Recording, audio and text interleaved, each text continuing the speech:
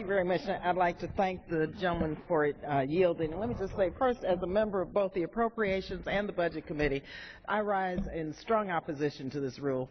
The allocations provided under this rule will savage vital programs that protect the public health and safety, promote and develop our workforce, and educate the next generation of Americans.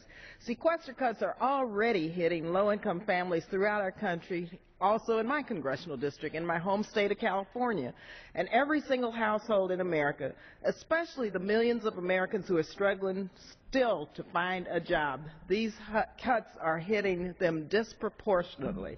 Our economy cannot afford these cuts.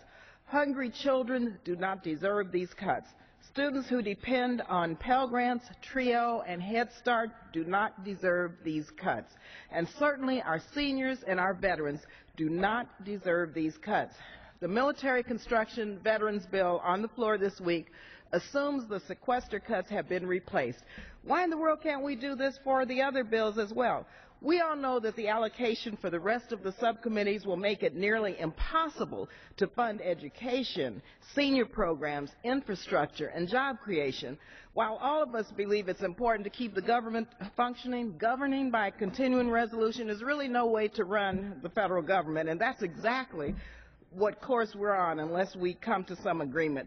The majority claim that they care about the middle class and the poor, yet these cuts really do begin to erode the middle class and force more people into poverty. So it's time for Congress to reject these draconian cuts and replace the sequester with a bipartisan agreement on the budget resolution to create jobs and to lift the economy for all. Enough is enough, Mr. Speaker. We need to vote no on the rule, and we need to go back to the drawing board. Gentleman from Florida.